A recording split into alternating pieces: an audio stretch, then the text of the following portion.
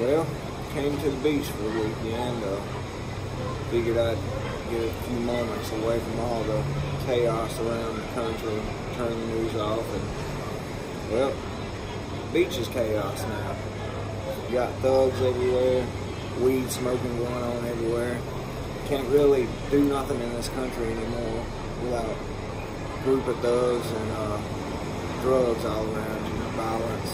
I was here about an hour before I saw a violent act take place, and 3 males run different directions, hopping fences and shit to get out of here before the cops got to them.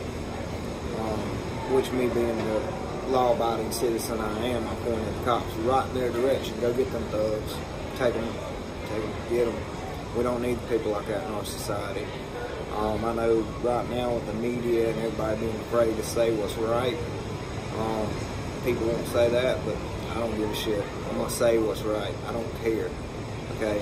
There's nothing anyone can take from me that's going to make me bow down and get on my knees around here. And I know there's a lot like me, so I'm not even sweating anymore. I feel like this. We get pushed too far, the government will hear us. They won't have a choice to. That being said, you know, my little girl's like, Daddy, put up your chains. No, I'm not putting up my chains. Come take my chain. See where it ends you up. My block's gonna tell you right quick like you ain't getting shit from me. All you thugs, all you people out there that think that y'all run this country, you're gonna find out different. You're gonna find out different quickly. Keep playing with fucking law-abiding working class taxpayers, shit's gonna get bad. And then, hey, don't say I didn't warn you. Right now, I know so many people, law-abiding working class taxpayers. You know what they're spending their paychecks on? They're buying guns. They're buying ammo. They're reinforcing their homes. They're reinforcing their doors. They're doing things to get ready in the event that we have to protect ourselves. We will be ready. It's a shame we have to take the money that we put in this work for instead of spending it on our families, and we have to prepare for what might go down.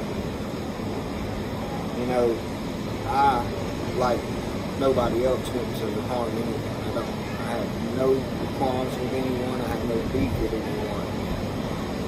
But if you don't have your shit together and you think you're going to come take from me and my family, nah, probably not. Make an attempt. I'm not sure how it's going to go. It might go in my favor, it might go in your favor, but I guarantee I'm not going to just hand my shit over. If you live by the right principles, you go to work every day, you work hard, you pay your taxes, you do what you're supposed to do, you take care of your family, you take care of your responsibilities, you try to build a better future for yourself. It doesn't matter who you are, it doesn't matter if you're black, white, purple, yellow, green, or fucking orange. If you do the right shit, you can make it in this country. You can do very well in this country. The first, I don't know, I consider my adulthood starting at about 13 because I was, at the time, a little thug. I wanted to run around doing all the shit all the other little thugs did because where I grew up at. Hell, I'm straight from the trailer, you know. Maybe trailer park trash? I don't know what you would call it. My family didn't have money. My parents were very good parents in some aspects. They didn't have a lot of money, but they always had my back. They always told me right and wrong.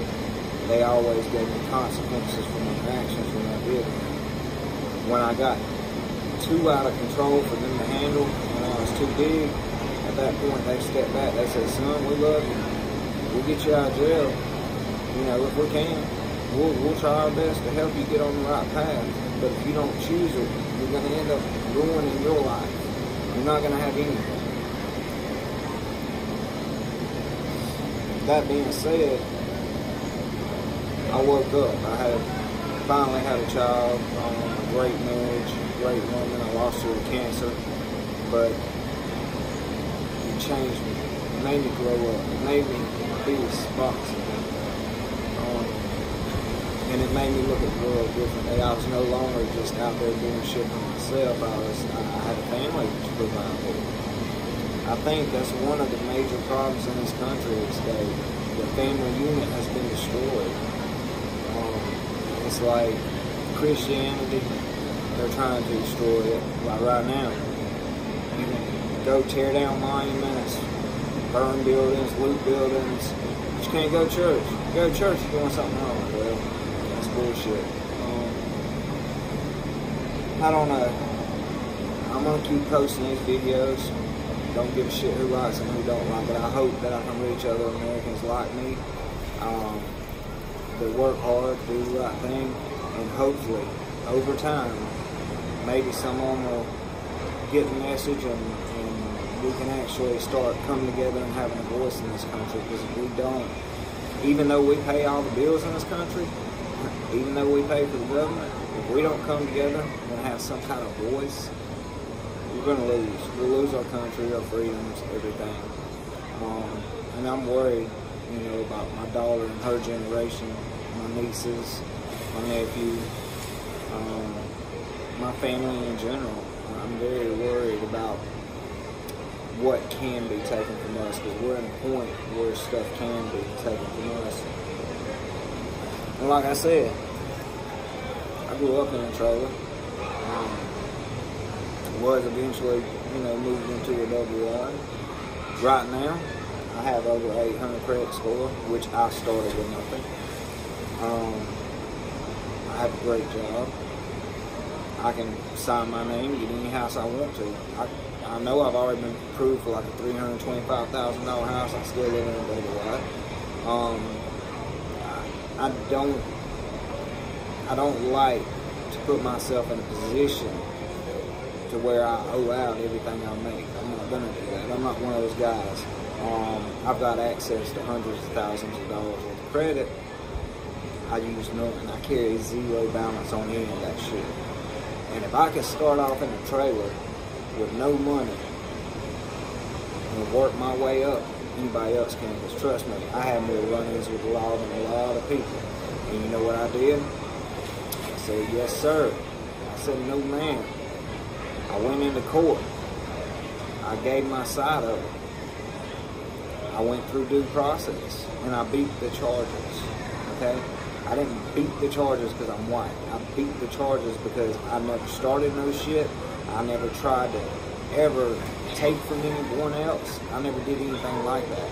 The shit I was in, if somebody came at me and attacked me, well, I attacked back. Which is what all of us as Americans should have the right to do. That being said, right now I came to the beach to enjoy it a little bit. The beach is still beautiful. The thugs running around everywhere or not. Have a nice day.